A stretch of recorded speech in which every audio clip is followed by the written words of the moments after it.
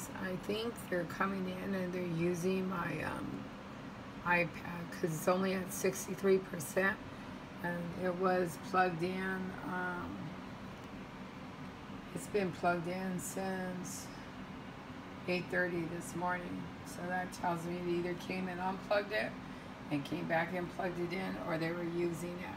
But they have all this stuff on there, so I would say they're using it because 240 above me mirrors me, so I don't know how much they can see in. I don't know if they have hidden cameras because I haven't bought a device yet to see if there's hidden cameras or listening devices. So I don't know if they can see when I enter my passcode.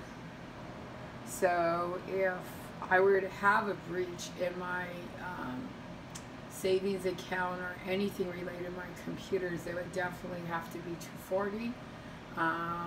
Or I doubt 139, but it could be 139 and 142 on the other side of that wall. Could be those two.